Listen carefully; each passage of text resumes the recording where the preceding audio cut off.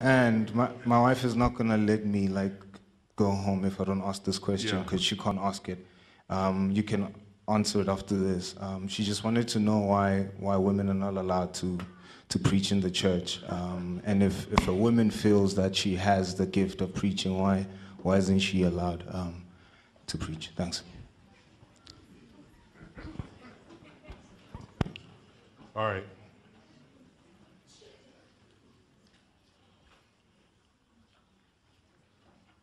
First Timothy chapter 2 and verse 12.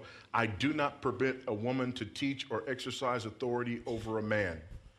Rather, she is to remain quiet. So, because the Bible says so. And that's it. The other thing is, well, what if a person feels like they have gifts to do that? No one gets to do everything they feel like they're gifted at.